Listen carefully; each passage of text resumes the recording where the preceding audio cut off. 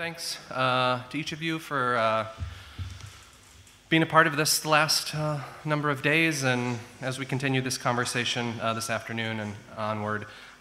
Because we've met almost everyone, or most everyone up here has been on these panels already, I won't bother taking the time to individually introduce everyone except for a couple folks who you haven't seen up here yet. And I'll actually start with Donovan, because while he was moderating yesterday's panel, he didn't quite introduce himself. So here's Donovan Hohn, the author of Moby Duck, the true story of 28,800 bath toys lost at sea, and the beachcombers, oceanographers, environmentalists, and fools, including the author who went in search of them. Donovan is also a contributing editor at Harper's Magazine, formerly a features editor there. Yeah, senior editor, and features editor at GQ. Yeah. Sitting to my left here is Josip Novakovich, who emigrated from Croatia, the former Yugoslavia, to the U.S. at the age of 20. He's published a dozen books, including a novel, April Fool's Day, 5 story collections, and 3 collections of narrative essays. And on the far end here is Nikolai Grozni, who's a Bulgarian author and has written 6 books of fiction and 1 memoir, Turtle Feet. So we're glad to have everyone up here, and I think everyone knows Dimiter and Elif and Ladette and Benjamin. I'm Jeremy. Thank you. So the idea of thinking about writing being either public or private is obviously, as we've been discussing, like genre, a bit of a fallacy. We divided these panels up, yesterday's and today's, with the knowledge that writing is both public and private. Even at its most literal levels, we write, it's a private act. We publish, it's a public act. The relationship between the reader and the writer is both a private one, but also strangely public, because we're often, many of us, reading the same books and poems and stories and novels and texts. But we thought by dividing them up this way, it would be an interesting way to come at the same subject matter from opposite directions and sort of keep blurring those boundaries. So while we are talking about private narratives, it's really a continuation of yesterday's dialogue. And from 2 days ago, I want to actually start with Ladette,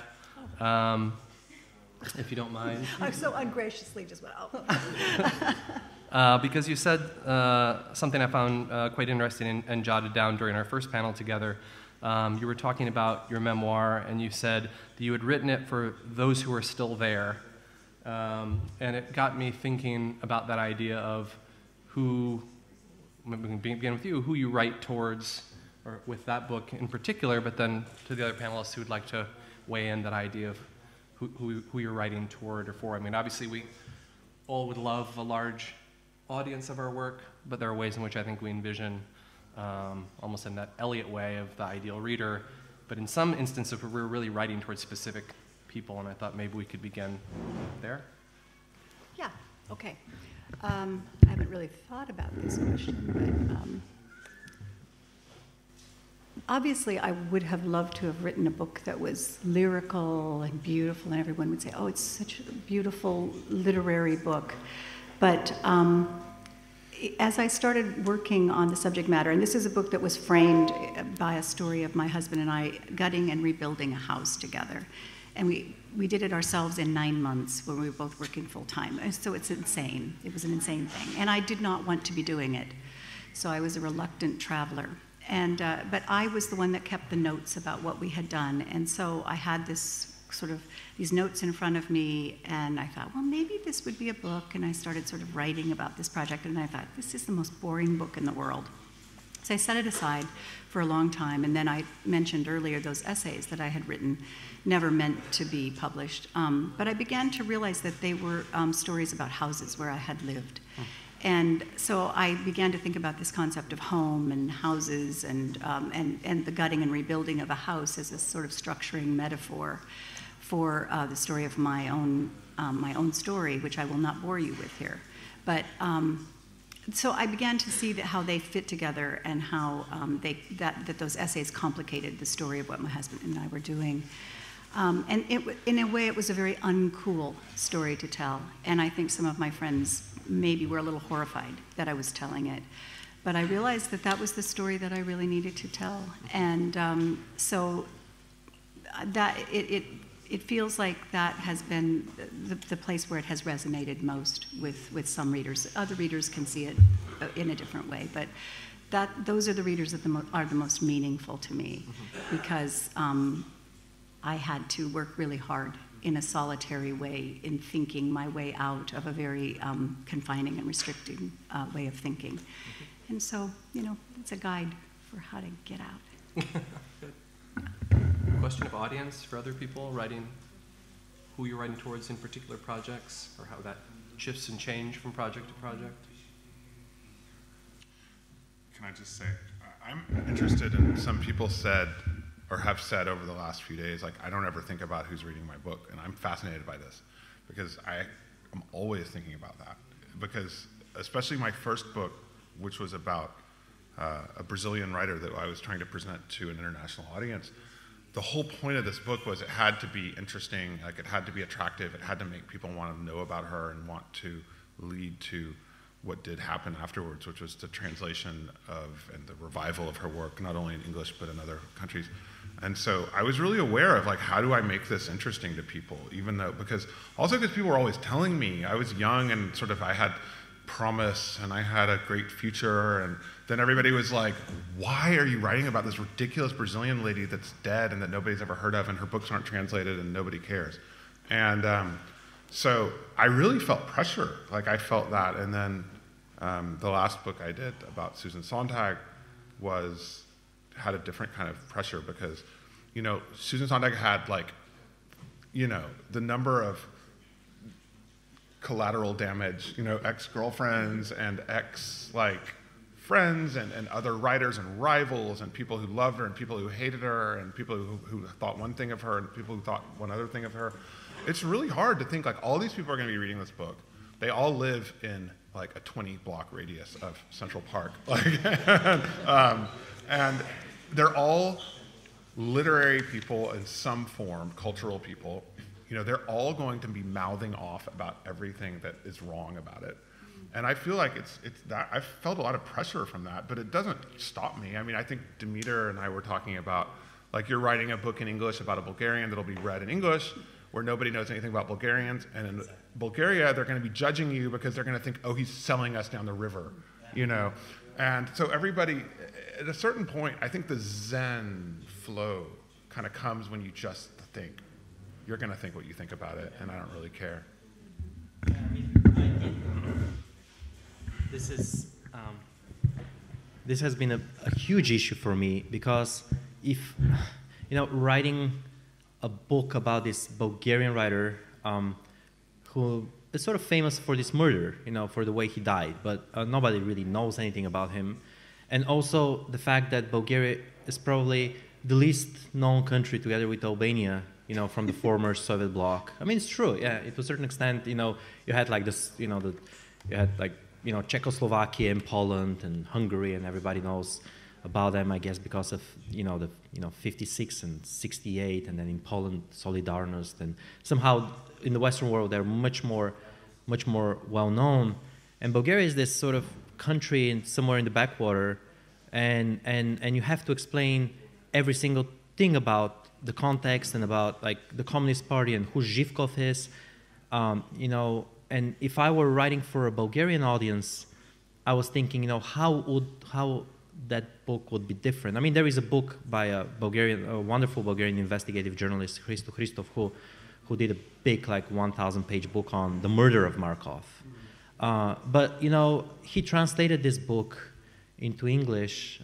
It's hard to read sometimes, because, I mean, he does provide a lot of context, but it seems so geared toward the Bulgarian audience.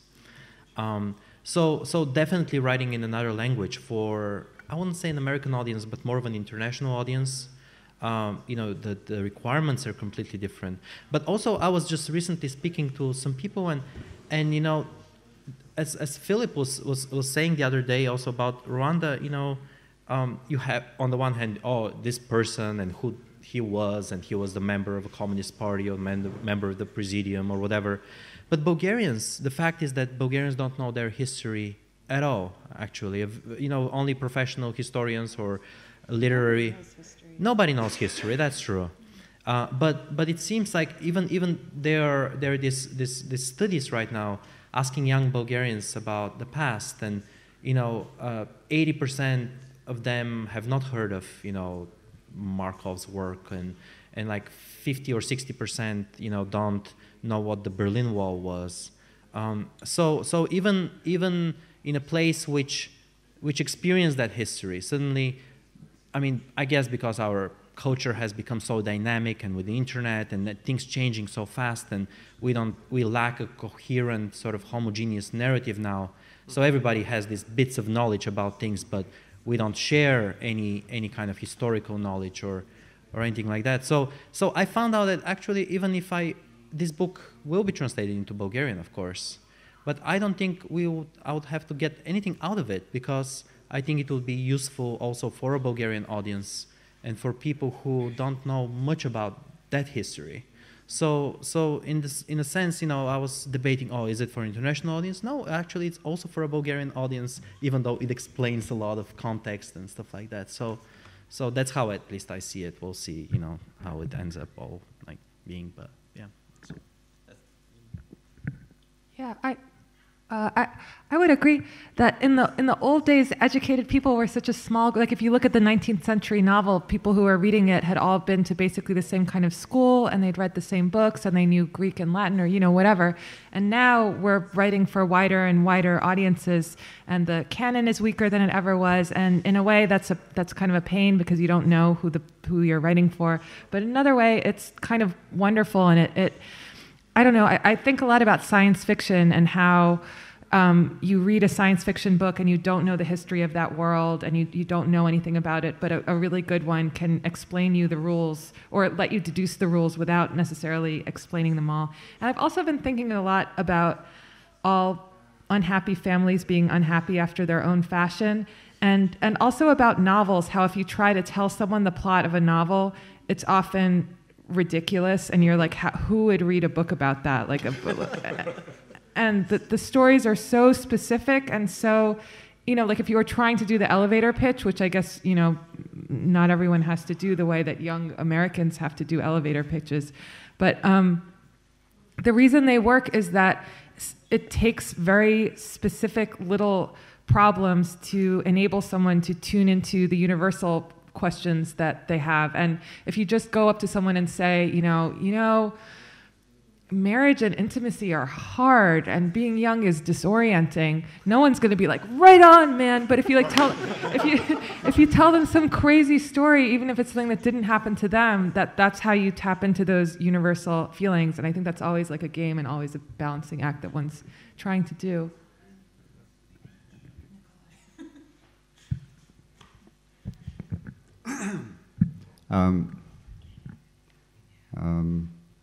In my memoir called Turtle Feet, which was about the 5 years I spent in India, I wrote it, I think, with my sister in mind. I was thinking that, she always really liked my stories from India, and I would send her letters from India, and she would laugh and say, yeah, these stories are fantastic, this is so funny. And your friend Tsar, that didn't have a country, and he had to hide from the police with you, and him trying to fly over the Indian-Pakistani border, that's so funny. And then I wrote a book, and then she called me and said, this is not funny at all, it's really personal, and I think you really hurt a lot of people's feelings. And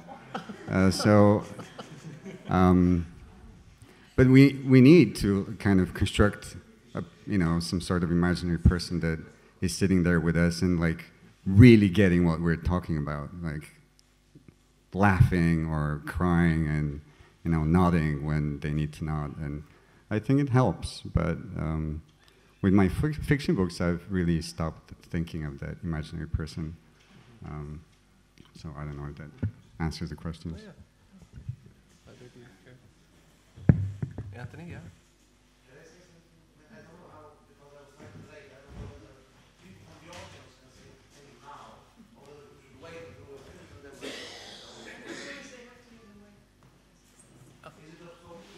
Yeah, we were going to do it. Yeah. I'll pick up on something. Does it work now? I'd like to pick up on something that Mitko said. I completely agree with what you said, that Bulgarians don't know a thing about history, and that 90% of Bulgarians have no idea about history. But then I would like to add that over 90% of all Bulgarians are actually great historians. I mean, every conversation in this country, especially after Turok years, inevitably turns to history, any kind of history. You've got distant history, like what happened in the Middle Ages.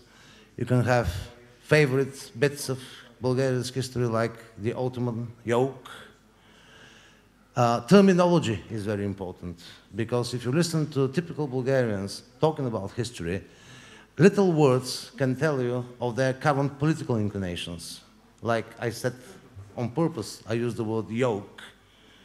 It's actually occupation. And it's not Turkish yoke, it's Ottoman occupation. That's the right historical term. But if anybody would be telling you about the Turkish yoke, that means that would speak of that person's current political inclinations. Same thing with communism, same thing with anti-communism, same thing with the interwar history of Bulgaria. I mean, all of those things are very, very charged, politically charged. Probably because Bulgarians at the moment live in a kind of post-Stalinist society, where there is lack of critical thinking, there is a lot of propaganda on all sides, left, right, and center.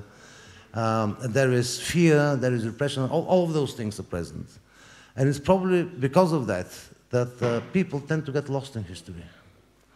And I think this is more negative than positive, because as people are so deeply into history, they tend to stop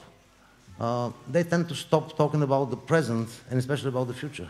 I mean, they quarrel over historical things. Mm-hmm. I mean, look at the Bulgarian parliament at the moment. They cannot pass any law because they quarrel about what happened in 1955. Which all reminds me of, and probably this is my definition of documentary writing and being a good documentary writer. It reminds me of a film which I saw many years ago as a young man, and that is Indiana Jones, the second insert. I think it was Indiana Jones, and I don't remember even whether it was The Last Crusade or Temple of the Doomed, yeah.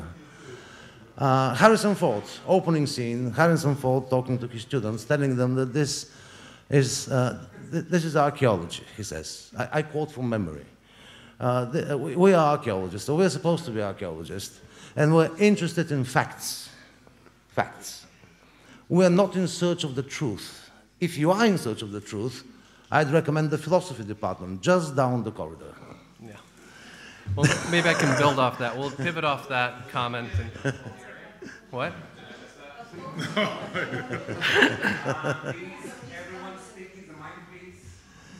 Okay, I think the job. 1 minute. The job of a good documentary writer is to make a connection. I'm starting my stopwatch.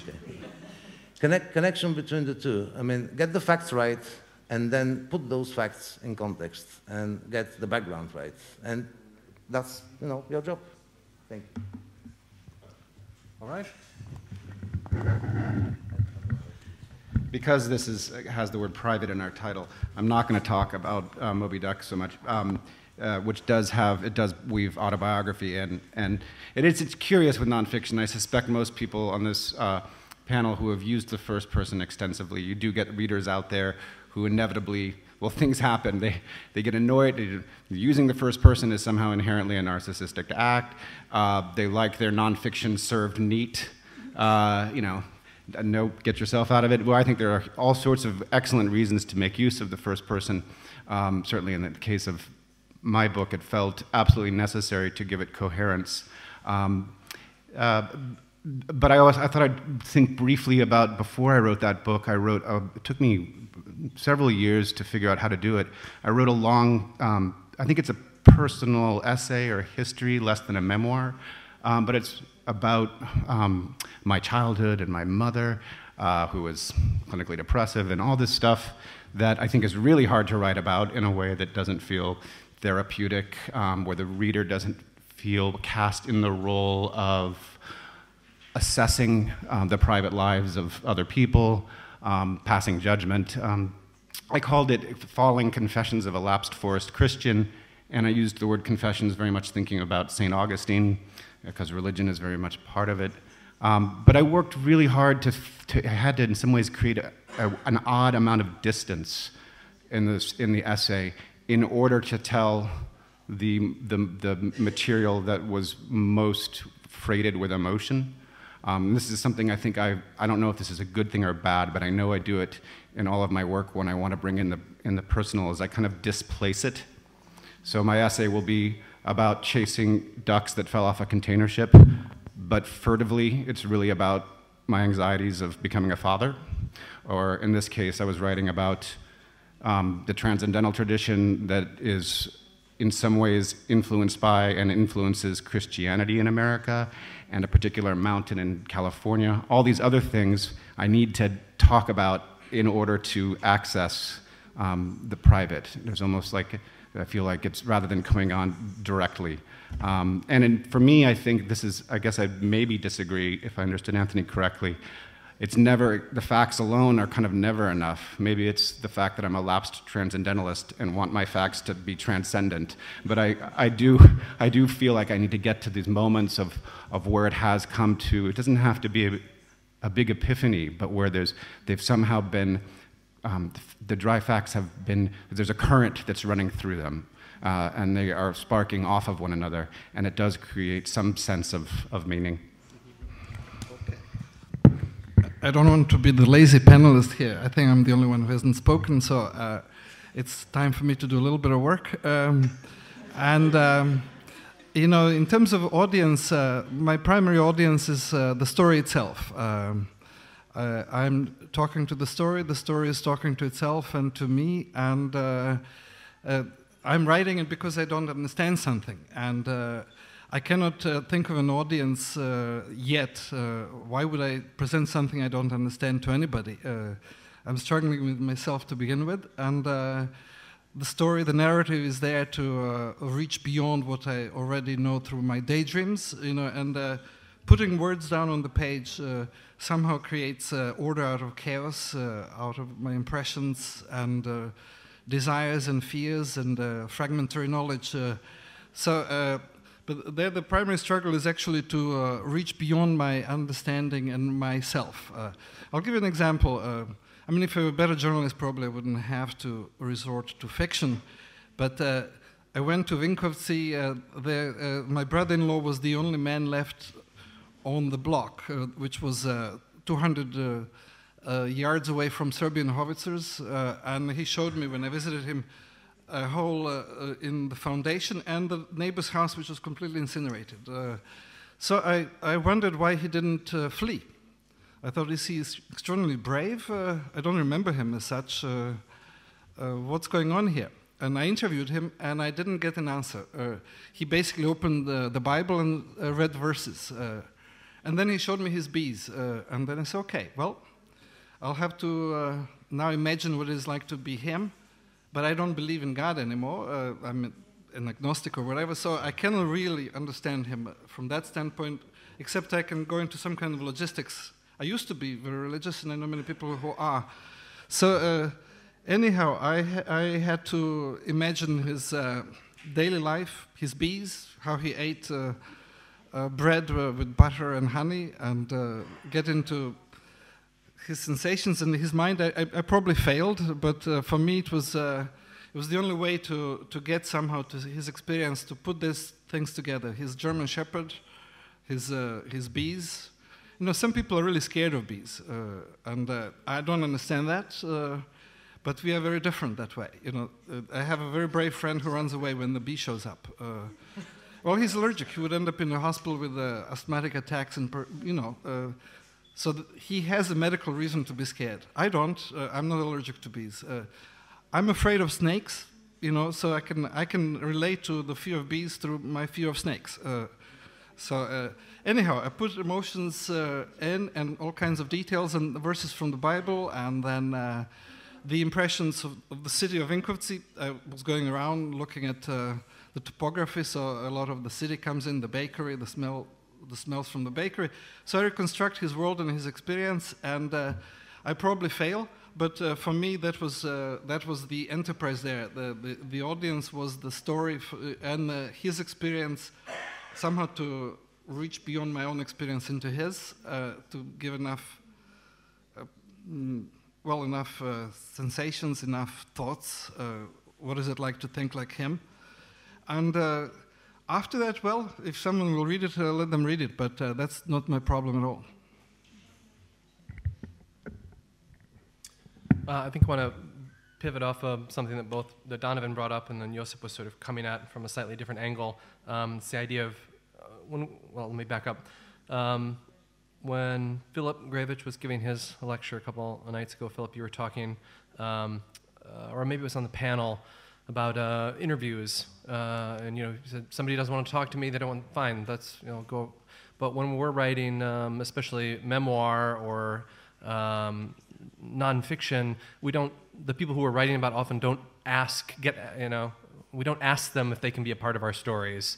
We just weave them in, family members in particular, right? When we're writing. So for those of you who do write in that manner, I'm curious to know how you negotiate that, I think, fairly fraught terrain. I peripherally saw both Elif and Donovan nodding as I was talking, so one of you can start. Oh, man. What a misery. I don't know what I have to say about that, about dragooning unwilling family members into your story, except that it's a constant minefield, and it's kind of a microcosm for how in the world our subjectivity is always impeding on someone else's subjectivity, and I guess it could make you particularly sensitive to that, and then that might be a good thing. I think I've scraped the bottom of the barrel of what I've learned from, for example, writing about my mother, and I think that might be just about it. Well, except to say that in the end, you kind of, if you're reporting in Rwanda and you're talking to someone and you're not really in a position to say, well, if you don't like what I write, go ahead and write your own thing, because there's certain power imbalances there. But at least with your own family, usually you're in sort of the same socioeconomic bracket. So, for example, my mother wasn't delighted by the portrayal of the mother in my new novel, and she's now writing an autobiographical screenplay where she's replaced, instead of a daughter called Elif, she now has a son called Orhan, which I think is very resourceful of her, and I'm supporting that project with all of the energy I have.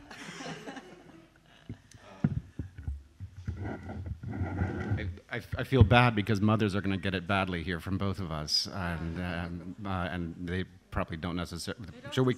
Yeah, and dads can be schmucks too, right? So, yeah, right. Speaking as a father, right? But for me, I thought a lot about. I think you get this question. In fact, I've been told this once this week, that, well, if you want to write about these painful events from your childhood, or not even painful, meaningful, memorable events that you feel like you are material, well, just wait till everyone dies. Yeah. That's the answer.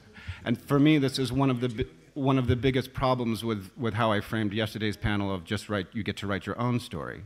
Well, my own story is totally entangled with my mother's and my siblings, and I could not tell my own story and somehow leave theirs out. Is impossible. And then there's something supposedly high-minded about waiting for the people to die, but then sometimes you're at a cocktail party and you meet someone who's waiting for their parents to die, and you can tell, and it's not... I want to jump in on there. First of all, because I just read this great novel that I reviewed or interviewed the author of, a Japanese novel, about how in Western rich countries, well, Japan is not a Western country, but it's a rich country, and they have really good health care, and people live forever. And it's about this woman who's like in her 60s and she's still waiting for her mother to die because her mother is on some intensive care nursing home, something, and like she has a tube in her nose and she's like being, you know, soiling herself, and yet she's going to live another 10 years and she's going to have to go every day. And I thought this was such a beautiful metaphor for the family situation in general. I mean, it happens to so many people, whether it's illustrated that blatantly or not. People tend to stick around longer than animals do. You know, like animals grow up and then they're done, like the little seagulls we saw on the island. Like they're going to fly off and that's going to be it. And there's going to be another egg next year. Whereas people seem trapped into these relationships. And so I don't know. Do we need to ask that much permission? I mean, do we really? I mean, I think I didn't ask permission from my mother, and I did things like remove my brother's name so he wouldn't be Googled when headhunters were evaluating a job application. You know, I took care. But not to reduce it, but I think what Philip Gurevich said yesterday about telling public stories of other people's, that it comes down to how you tell it, I think is no less the case if you're telling a private story. The reader will trust you if they feel like you're not being cruel or seeking something other than the literary demands of the essay. See, it helps to write in a foreign language. Sorry about that. So you go away and you write in a foreign language, and then people you write about maybe will not read it. So I'll give you an example. I knew a policeman. He was actually a great chess player. I remember how he beat me once, even though I had material advantage near a swimming pool. And anyway, later he killed a man in a bar, shot him. Was in prison, came out, and he then appeared a little menacing after it.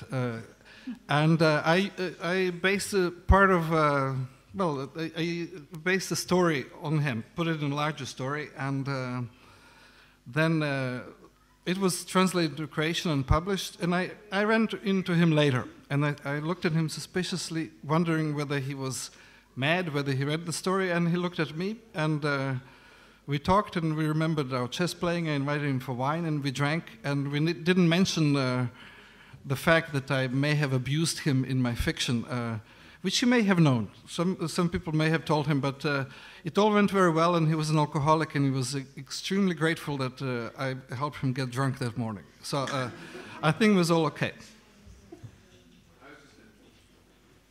I was just going to say that this thing of waiting for somebody to die is kind of like, isn't it like a major theme in 19th century novels, except they're waiting for the inheritance? And basically, the person who won't die because people are waiting for their inheritance, and that this is obviously the ultimate form of life promoting. You know, it's the greatest medicine in the world is to have young people waiting for you to die. You won't. You know, there are all these characters who hang on through tooth and claw, and these people who make a mess of their 20s and 30s and 40s in these 19th century novels because they know that when that person drops dead, suddenly they'll come into this estate or this piece of land or this position or this title, and all the sibling rivalries that go along with it are very similar to essentially the memoirist's problem. I mean, it's a literary problem that gets kind of, we don't write about money for some reason, like the 20th and 21st century novel have abandoned the incredibly fantastic theme of all human existence, which is money, and now we write about psychology, but it seems like they kind of just use it as a metaphor maybe. Like that, or anyway, it's become a bit of a metaphor for memoirists. I liked in Elif's novel, I was saying to her yesterday, she has this line, and this is really specific to our socioeconomic background where we all pretend like we are totally the same as everybody else. And this is a real theme in American denial of class. You know, this is something we could use some Marxism. And someone in her novel says, didn't you know, my family has a lot of money, so I'll buy the drinks or something. And the other girl says, don't we all have a lot of money? And it's like this hilarious moment of Americana, because people really don't allow that theme even in a conversation. And you know, this is all of French literature. Like Balzac wouldn't have had a career without this idea. And anyway, so I think it's fun to just mention it almost because it's so obviously omitted.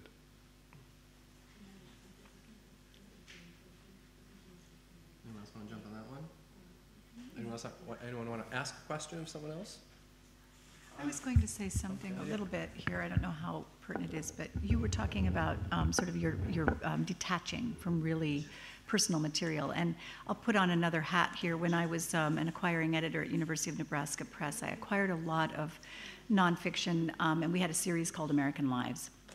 So you can imagine the kinds of manuscripts I got and read. And what I saw so much of was really undigested pain, you know, and just this kind of need to take revenge through this writing act. And it was really like amazing, you know, these really people who had published many books. They were very sophisticated writers, but when it came to writing personal things, they just had not digested that material. So I think that's really important, that sort of sense of when you're writing about something very hard and personal and hot, you need to write cold. You know, Chekhov. This is old stuff, but it's hard because if someone's writing about pain too closely, we all just like, oh, you know, say I don't want to go there.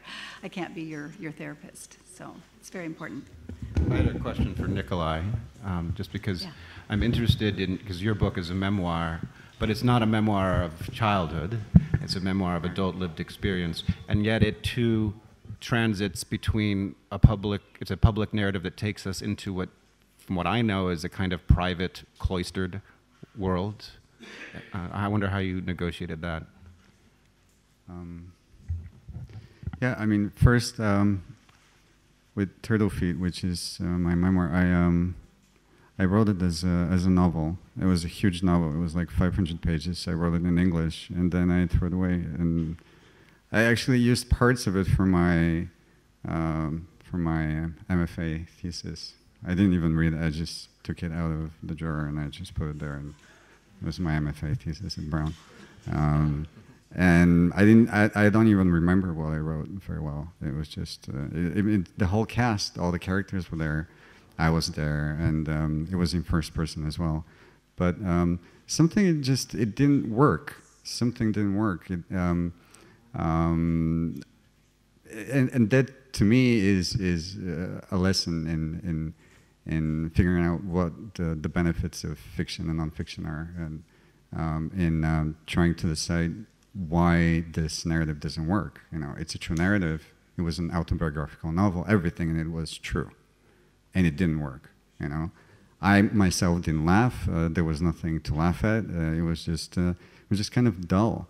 And then at some point, I started writing, you know, jotting down different memories, you know, and details, and looked at my notebooks from that time, of conversations that I'd had with this Tsar character that I lived with for 4 years in a mud shack in the Himalayas with snakes and scorpions and spiders and different things. And I started to realize that, you know, if I just stop imposing yet another layer of narrative onto something that was already a narrative, it was much more naked and apparent and punchy and funny and sad.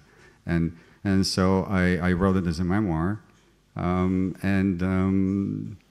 the thing is, I'm very old-fashioned about these things. And in both fiction and nonfiction, I feel that if you're representing something, you know, a human being or even an animal, anything, you kind of have to, even if it's an extremely hurtful thing or a hurtful person, we have to love them in some sense. I mean, that's very old-fashioned, but I just really believe in that. I just don't think that it makes for great literature when things are just, you treat characters, or even the people that you're interviewing as some sort of, you know, cockroaches that, you know, they have a fight, or you watch them run around the house, and it's not. So I think that the main question that we were talking about was how we present other people without showing too much or hurting them. And inevitably, if you write a nonfiction piece, someone might get hurt. But I think that if the intention is, even, you know, if you're thinking of someone who has hurt you in some way, or abused you, or lied about you, or slandered you, if try to understand that person and in a sense, love that person, even as you're writing about that person, and exposing things that are hurtful to you and will be hurtful to that person. I think that that's the right mindset. For instance, I wrote an autobiographical novel called Wunderkind about my high school, which is practically true. And I could have just put memoir and changed a few things. But even then, I was trying very hard. There was the director of the music school who would kick kids out and slap people in the face and kick, and she was just like a psychopath. And then one of the students that she kicked out of the school cursed her on the way out as she was being kicked out. And she cursed her and told her, you're going to die. And the director died in a month. So that was a kind of a weird thing for all of us, We really hated that woman, and then she was cursed and she died. But I remember at her funeral, it didn't really feel like a revenge, We still went along with the funeral, and we were kind of sad that she died. And we felt like that wasn't really right, and that what happened, even though she kind of, maybe she deserved it in an action movie, but in real life, she still was a person, and she was a mother, and so everything, all of these things. So I tried to put this in the novel, and that I wrote, but it's a very old-fashioned thing. But I think that that's a way to avoid the chasm of writing a revenge piece, right, or just trying to hurt someone.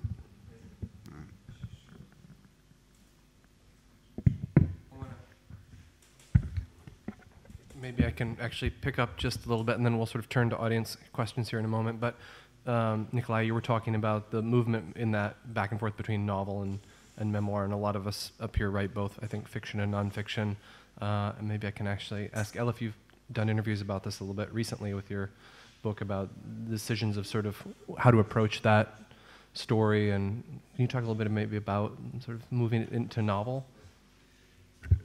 Sure. Or the choices involved. Yeah, I don't find them that different. I was actually, as Nikolai was talking, I was just remembering something that he said this morning when we were talking about how miserable life is, and we were talking about Buddhism and Christianity, and he said that the basic insight is how to metabolize the injuries of the world and to metabolize pain and to turn it into something else. And that really resonated with what Ladette said about coming across undigested pain in writing. And this actually reminds me of how there was a certain point in my life when I was teaching an academic writing workshop at Stanford. And actually, at the same time, I had just started freelancing for The New Yorker. And my professor at Stanford, who thought my dissertation was too discursive, was like, oh, are we now all writing for The New Yorker? And then my editor at The New Yorker was like, oh, academic writing, I suppose they give you very straightforward things, and you just make them abstruse and throw in a bit of jargon and say, off you go.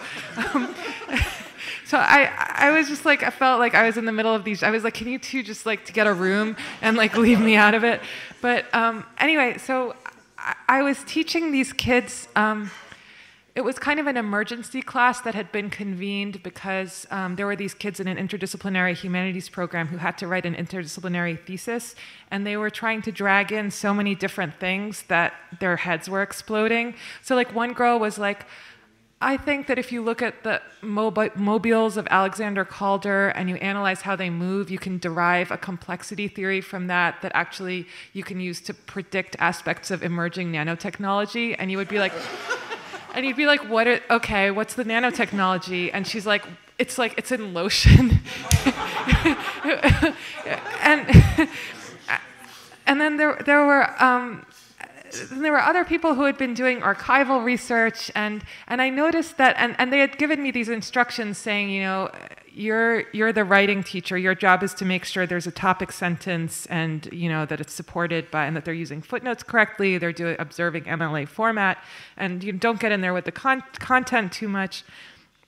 And I noticed that one thing that the students tended to do was they suffered a lot. They suffered in their research, especially the ones who were going to the archive, but also the ones who were studying complexity theory. And they would try to reproduce that suffering kind of chronologically in their piece and sort of walk the person through, you know, then I was looking for this, and then I saw that person's name, and then I looked up this thing and this other. And then a big part of teaching that class was, okay, you don't walk the person through your whole, you know, 7 stations of the misery of your life. What you do is you try to process it into some delightful journey, and then you tell them that journey, and you have to let go of the wild goose chase that happened in the archive that, you know, led to something that's not totally relevant to your topic sentence. You have to leave that out, and that's a painful thing to do, but it's actually not wasted. No work that you do is ever wasted. And I find myself retracing that when I'm writing nonfiction and when I'm writing fiction, that there's, you know, a lot of it is to process some kind of horrible experience that I had, and it is very tempting to sort of expect or invite the reader to re-experience that whole thing with me. And the thing that I have to try to do is to metabolize it into something else and sort of fast forward them up to the end and just guide them through that in a deceptively chronological way.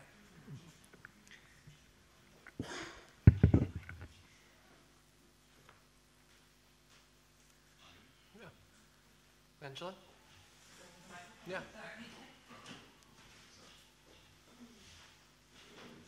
This is a very interesting discussion. Thank you. We talked a little bit about representing individuals and how to protect those individuals when you're writing something very personal about them. And I had a slightly different angle that I think maybe Mitko and Jeremy will relate to, because as I come from ethnomusicology, which is essentially anthropology. And so the question for us is always, how do you represent cultures? Because you can't really change their names, especially when you're writing something that's, you know, clearly nonfiction. And those people within those cultures that you're working with have a very definite idea of how they want to be represented. And does that in your work lead to a type of self-censorship, or how do you navigate?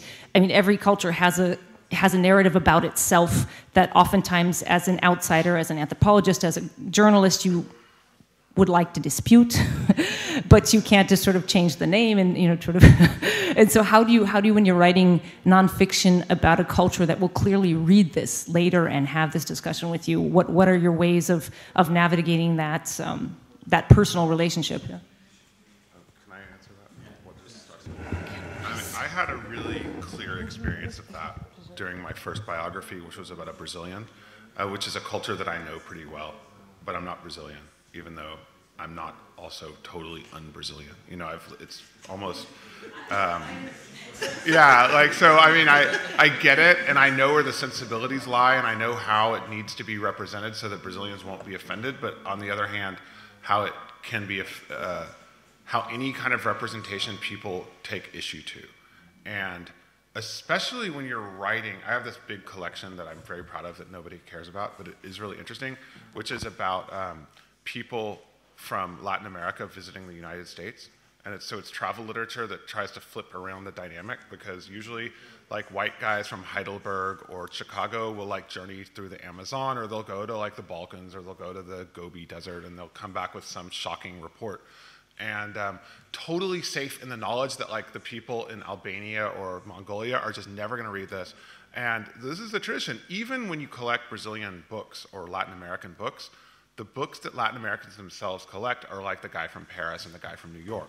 They don't really collect the books. So, but you know, Latin Americans, just like Bulgarians, always went to Paris.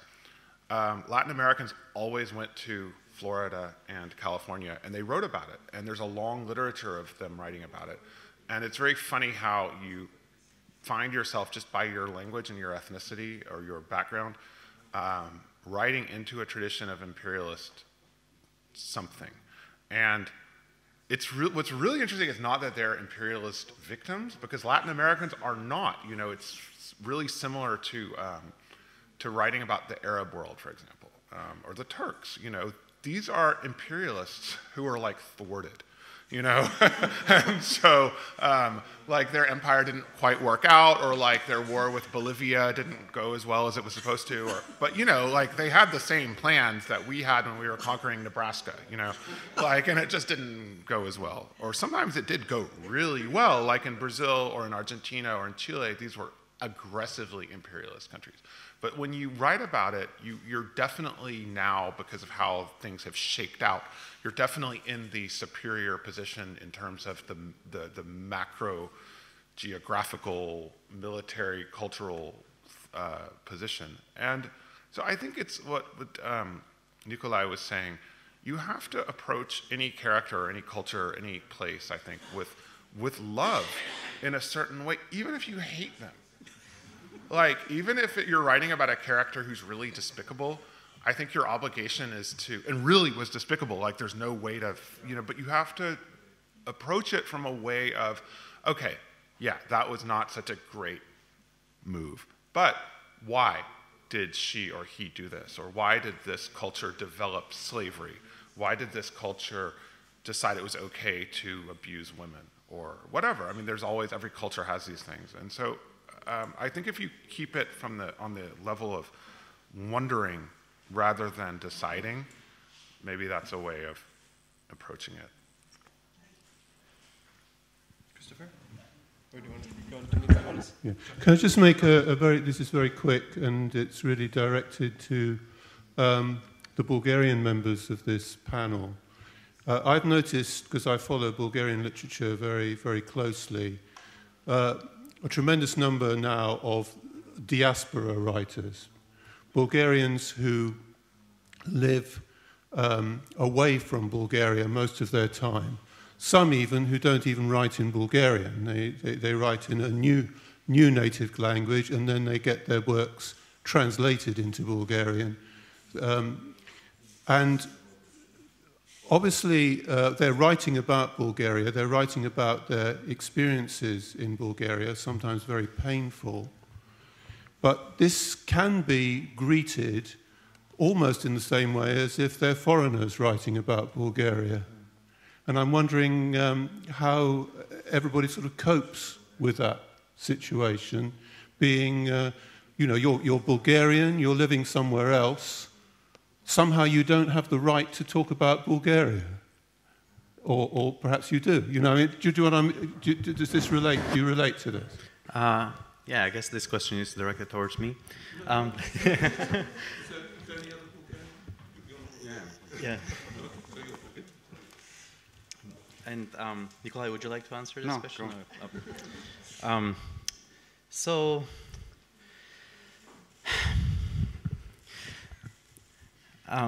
First, I don't think there is a person who's allowed or not allowed to write about something. You know, I don't think somebody owns narratives and somebody is, you know, removed, you know, sort of an outsider who's not allowed to write about this. Because there's always value in both points of view. There is the point of view of the insider, the point of view of the outsider. I guess I'm a little bit of both. I won't get, I mean, I can talk why I write in English. It's just a language that I feel more comfortable in a little bit. The language that I've spoken a little bit longer than actually Bulgarian. I've read more books in English, at least, that I've read in Bulgarian, for sure. And to me, that language offers me a certain kind of removal from the culture I live in, and a certain kind of, not objectivity, but, you know, kind of, again, to use that term, the defamiliarization of what I know. And I think I find that helpful. Now, second thing is that I find it I find it very strange when people say, oh, how would you represent your culture abroad? And now, the thing is that there is no one narrative. And actually, I find it's annoying when people say, oh, you know, this is how the Arabs represent themselves, or, you know, or how Bulgarians, or the fact, or any minority, or any small country. The fact is that there are millions of narratives within that country or within that minority that oftentimes clash with each other, that oftentimes do not agree. So there is no one master narrative. And so, you know, you'd have foreign writers, for example, or a Bulgarian writer, Miroslav Penkov, for example, who writes short stories in English about Bulgaria. So there are various reactions to his stories. On the one hand, people say, oh, he exoticizes the country. He does this magical realism, and it's sort of a kind of, it sort of does this almost imperial kind of exoticization of orientalization of our culture. And then there are many Bulgarians who love that. There's like, this is how Bulgaria is. It's crazy, and it's like Kusturica, and it's like, all these crazy narratives, and we love them, and Miroslav is presenting the country so accurately. And now, these are Bulgarians both talking about Miroslav's book. And so I found out that, in a sense, you cannot, this is ridiculous to have the burden of representing an entire culture. I have the burden of representing my own view of things. But, to represent Bulgaria, or to represent, because I know that when you enter the country, there will be a million people agreeing with me and a million people disagreeing with me. So I think that kind of homogenization of actually foreign cultures, oftentimes, it's a product, how should I say, of theory sometimes, of, post-colonial theory of like, oh, look at how foreign cultures look onto like Arabs or Bulgarians or the Balkans. But the truth is that there is no like single narrative, and even those foreign views are sometimes internalized by the people inside the country. They see themselves like that, which is strange. But also, other people, and so again, I just want to emphasize that I don't see myself as a kind of a translator of my culture, because I'm just one person, and another Bulgarian will represent Bulgaria in a completely different way. So this is what I'm just a writer, and I try to do the best that I can with like what I see around me, but I don't want to have the cultural burden of being a representative of something. Sorry to jump in here, but I'll give you an example from the neighborhood. During the war in Yugoslavia, there were two narratives about our problems. One was very simple, and the New York Times and many other journals had this kind of boilerplate. 1/3 of the article was the cliches about Serbs, Croats, and so on, and it was very simple.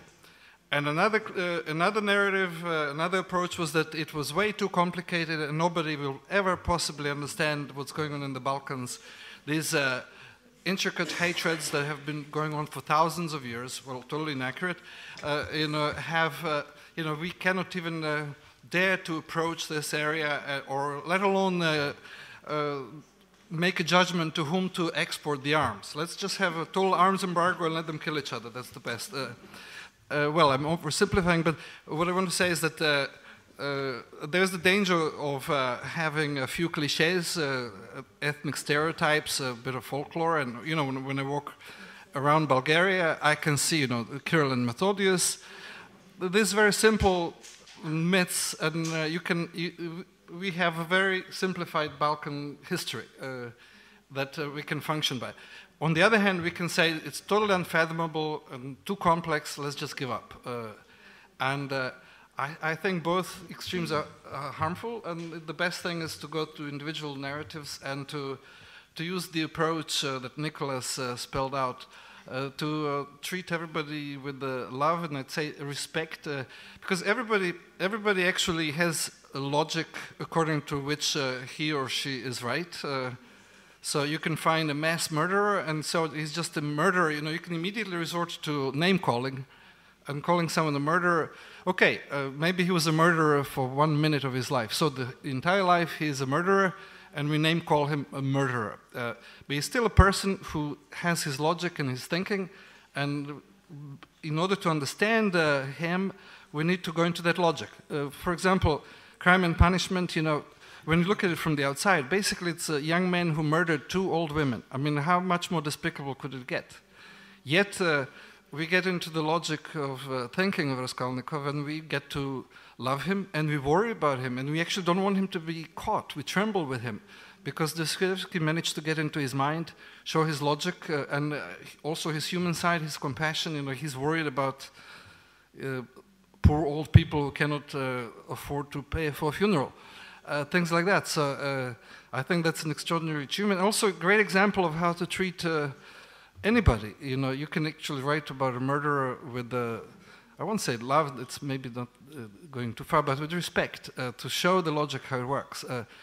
Not just from your point of view, but find what his point of view is. It's partly dangerous, maybe that way nobody is actually guilty, everybody will be exonerated, but who knows, maybe that's not the worst thing to do. Yeah. Oh, sorry. No, just really quickly, I am confronting the limits of that view right now in my personal spiritual existence, because ever since the elections in the United States, I've seen this logic. This is a literary logic of a writer, of a novelist, that you see both sides and you understand it. And I see this kind of corroding my country right now, which is some people really are despicable and horrible and should be called that. And I think it's really hard for people who are on the left, who tend to be people with literary educations, but maybe not only, but often, to actually find the words to say, you're horrible and I hate you.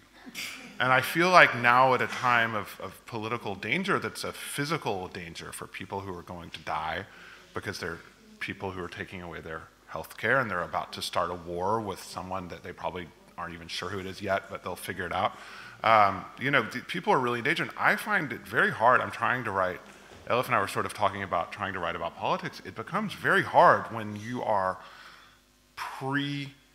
disallowing, if that's a word, which it's not, but if you're eliminating saying somebody is wrong and despicable and not really needing to understand them, I don't really know what else I need to understand about Donald Trump that I don't already understand. Name calling won't help. I mean, to call him a moron, it stops the analysis of what's going on. No, I'm not calling him a moron. I'm just but I mean, not interested. To judge someone, and it usually results in name calling, and it's best to delay name calling and to analyze. You know, sure, we have a crisis here, and we do have a moron for president, but let's still abstain from name calling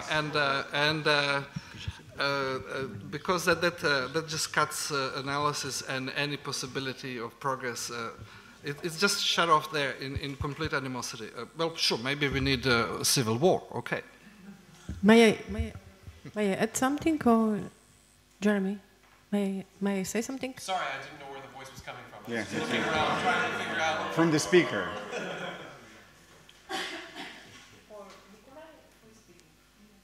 Yeah, I just wanted to go back to the question very briefly about writing in a different language about your own culture. And I was just thinking about Kafka's Trial and his other books. And what's amazing about Kafka's work is that he manages to be a foreigner in his own country.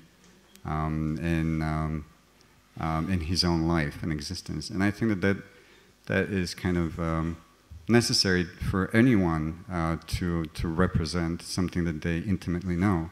And for instance, my first impression of Americans was when I went to study there in 1992.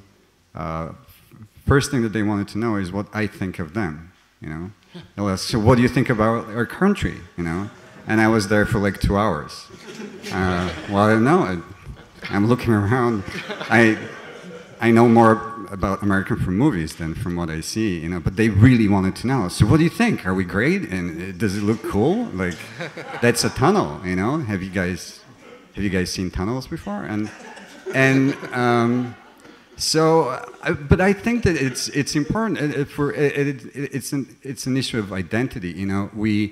We look at ourselves in the mirror to just check that we exist, and we kind of, we note certain things that we've remembered about ourselves. But it's an image that we don't really internalize. It's more of an assurance that we are still existing and moving about.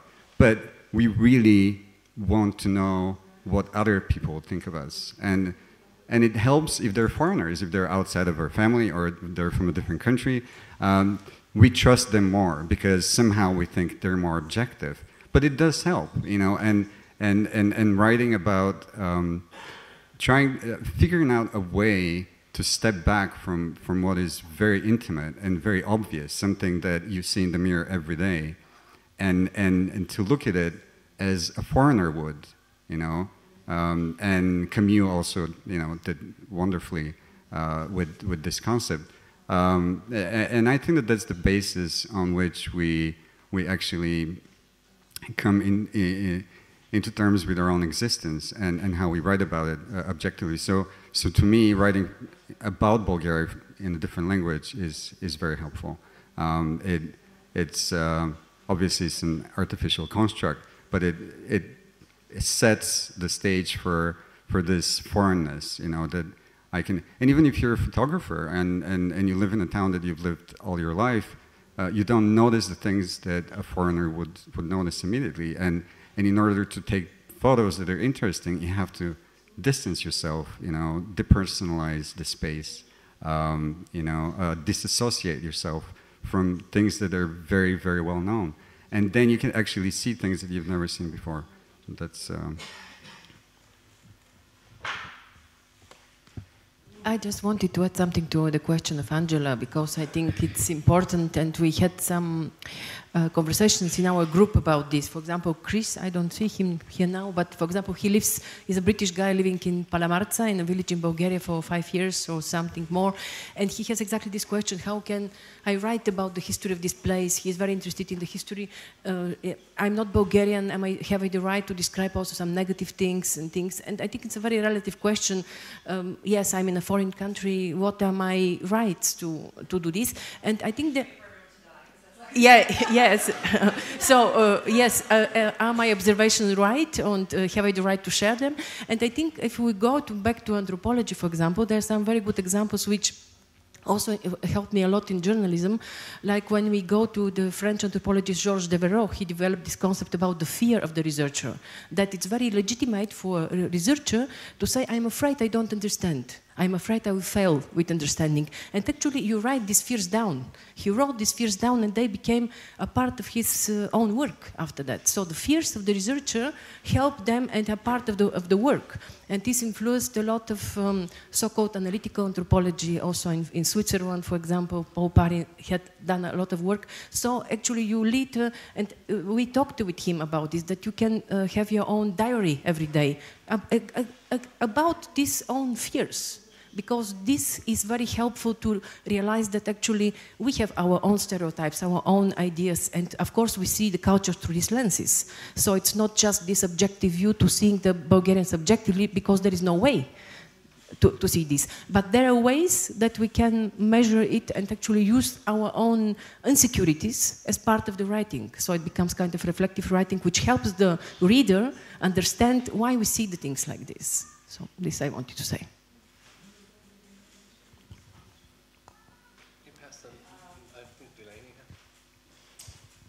Hi, very good panel. It's on, okay? All of this, people are talking about having to look at the other side of somebody. You can't just look at them in one way. You have to find a kind of a love or an understanding.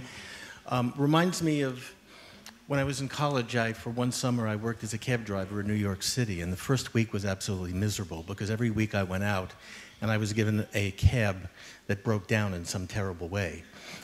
Whether it was the engine just stopped, or it stuttered, or the car alarm went off, or all kinds of terrible things. Once with a storm approaching, I was given a car where when I put on the windshield wipers, only one windshield wiper worked, and of course it was on the passenger side.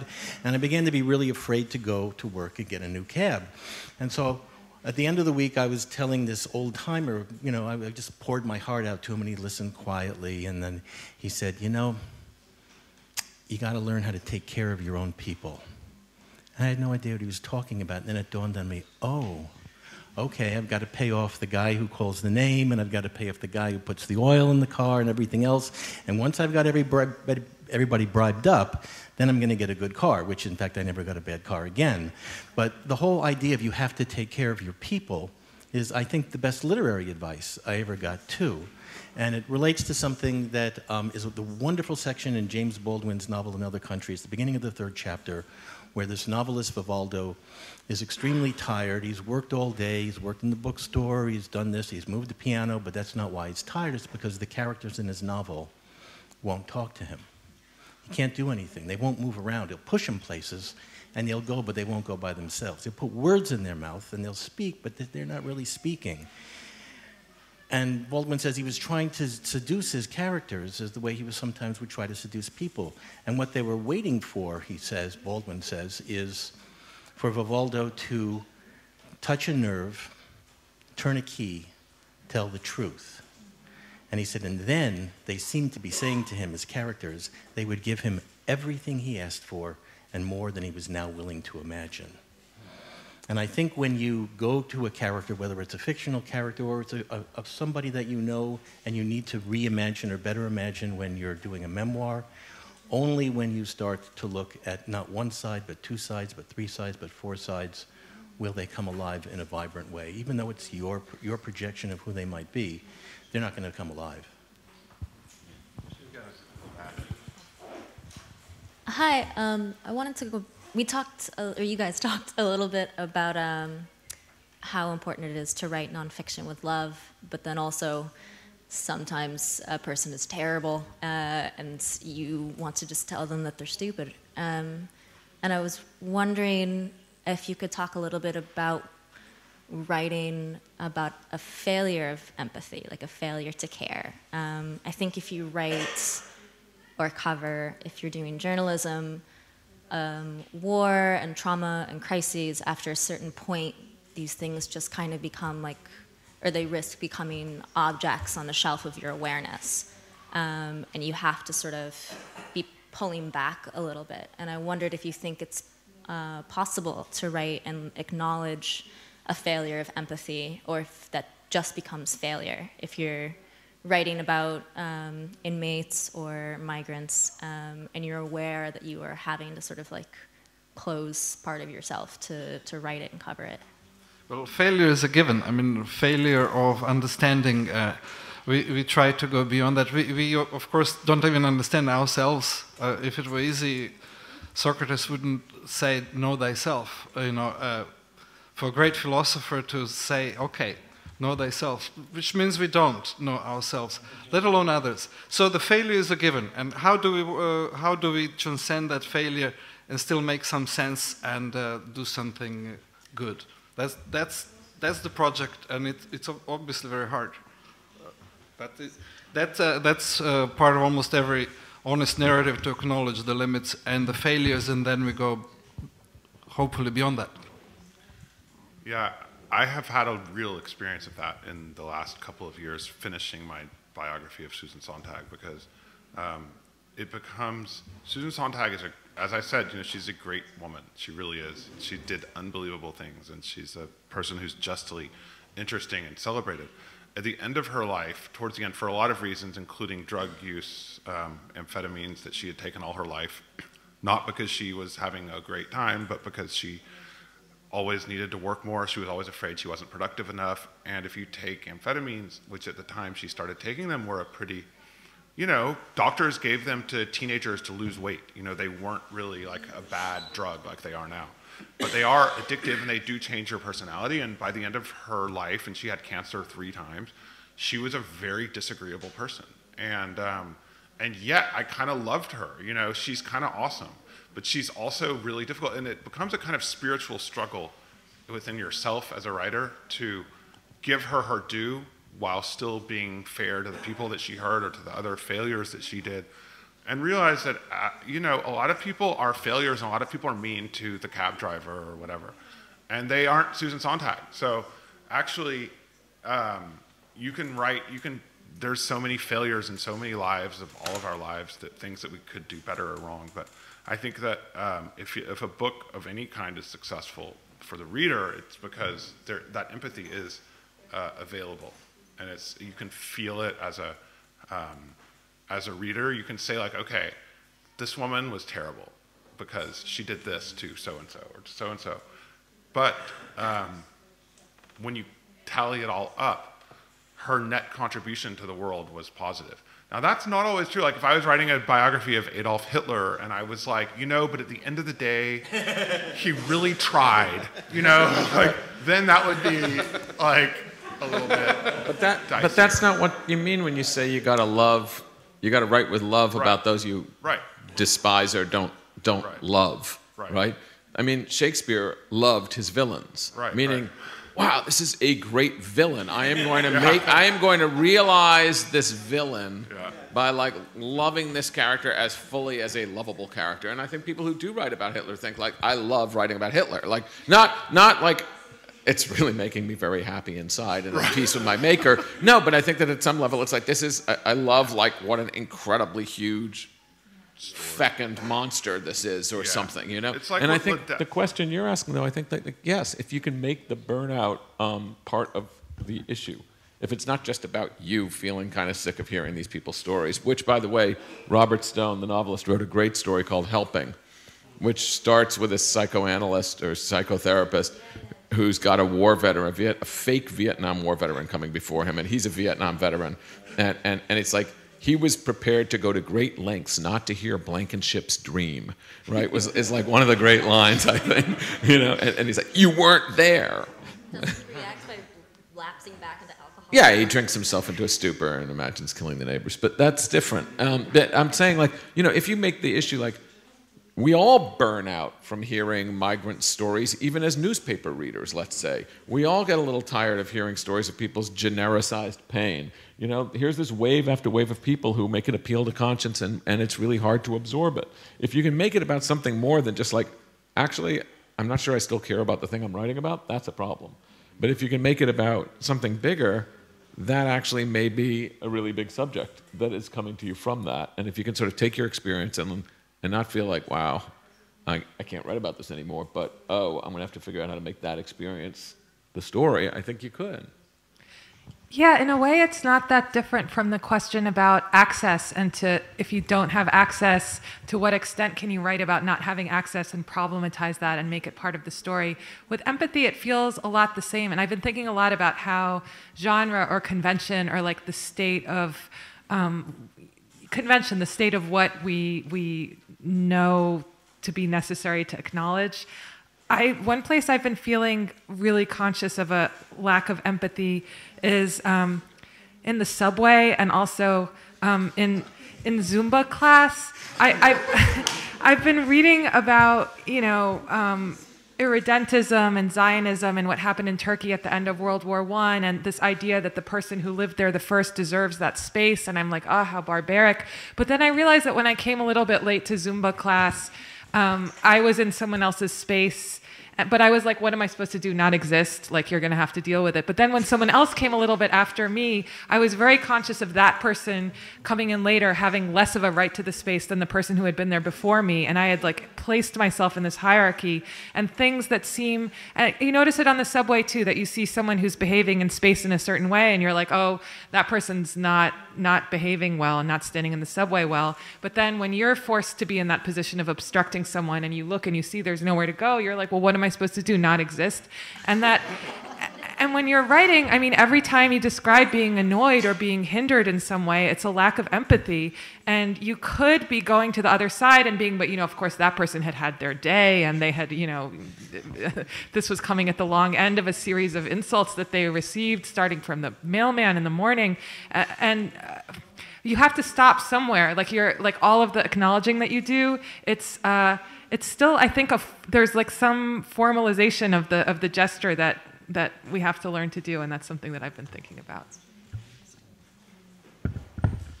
Well, speaking of being empathetic, I'm aware that we've all been sitting here for 90 minutes. So why don't we say thank you to everyone, and